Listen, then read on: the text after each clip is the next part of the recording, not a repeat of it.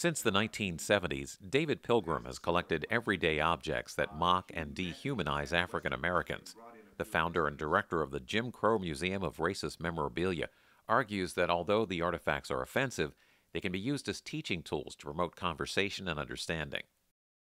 In the late 1820s, Thomas Rice, a struggling white stage actor, black in his face, adopted a persona of a black, I don't know any other way to say it, buffoon, and started entertaining audiences. He was not the first person, of course, to dress in blackface. Wasn't even the first person to dress in blackface and imitate blacks as fools, but he was probably the first to become famous doing it. And it wasn't very long before blackface minstrelsy had taken off in the United States. Because his stage name was Jim Crow, it at some point became a synonym for all the ways that blacks were mocked, belittled, and discriminated against. You know, when we ask people like, what is Jim Crow? Some of them will say, well, you know, it's the laws. And because they have some vague understanding that, okay, the whites only are the, you know, segregation. I think most people are familiar with segregation and the Jim Crow laws. Okay. I know when a lot of people talk about the laws, they have the misunderstanding that the laws were created at a very specific point in time, all at once. And of course, we educate people here at the museum that those laws were occurring all over the country, even here in northern Michigan, and at very different points within the Jim Crow period.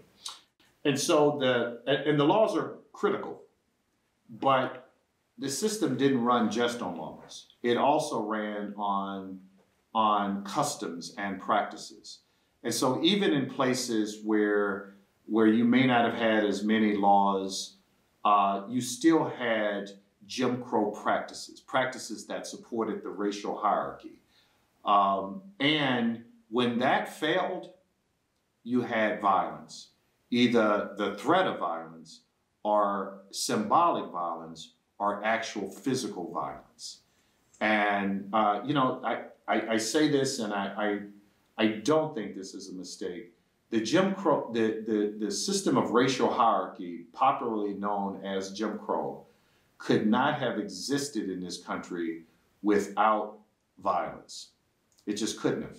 Now, we've added another layer to the understanding because we make the point that the system was also propped up by millions of everyday objects and postcards and ashtrays and incense burners and children's games, which are an especially pernicious way to spread racial propaganda. You name an everyday object, and the ideas that undergirded Jim Crow were reflected in those objects, which in turn helped to shape future attitudes about African Americans.